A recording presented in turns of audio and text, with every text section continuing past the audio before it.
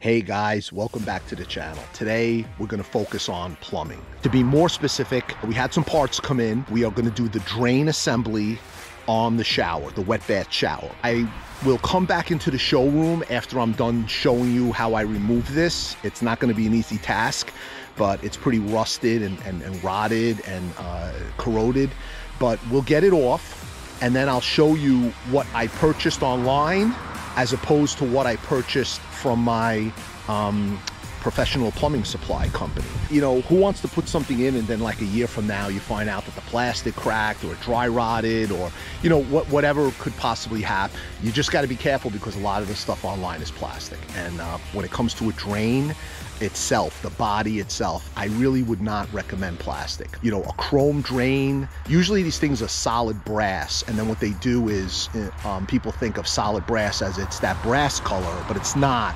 It's solid brass and then it's electroplated or it's covered like a car bumper in chrome. I wanted a black one. I don't think black's gonna be that accessible, so we'll go with the chrome. It's not gonna kill me.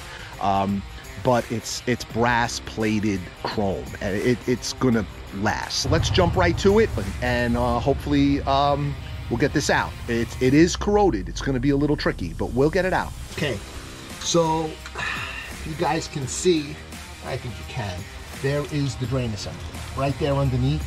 It's got some thread showing. I already removed the bottom collar off of the trap. The trap is that S or C-shaped elbow that you tank that fills up with water, and it creates a water trap so the air or the gases cannot pass back through the drain and make the coach smell.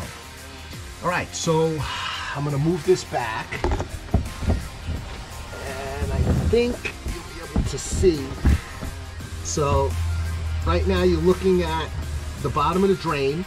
So what's happening is I have to get to this. I have to hold these threads and then take off this nut. Okay guys, so we're in the showroom and I just wanted to bring this piece in.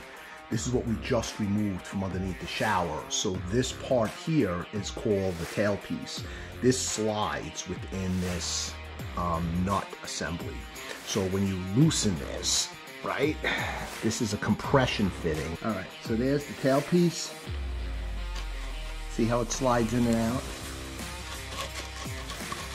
And as you tighten this nut, it tightens the compression fitting and makes this harder to slide up and down.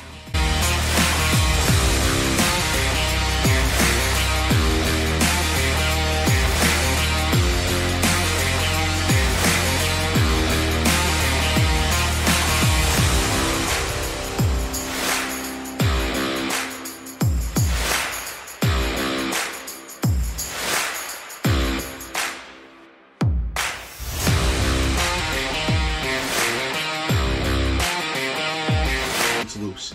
Now what happens is then you have to jump across and go to the next set of threads, and that will be right there. Now I'm on the threads. The problem is this thickness is not close enough to the bottom of the fiberglass shower, so the nut falls right into this void where it can't tighten. So I had a little dilemma. So what I did was I took a piece. I know it's getting a little more involved than just swapping it out, but I took a piece of 1.5 inch coupler, PVC coupler, and I cut it, and I made it about 1/2 inch wide.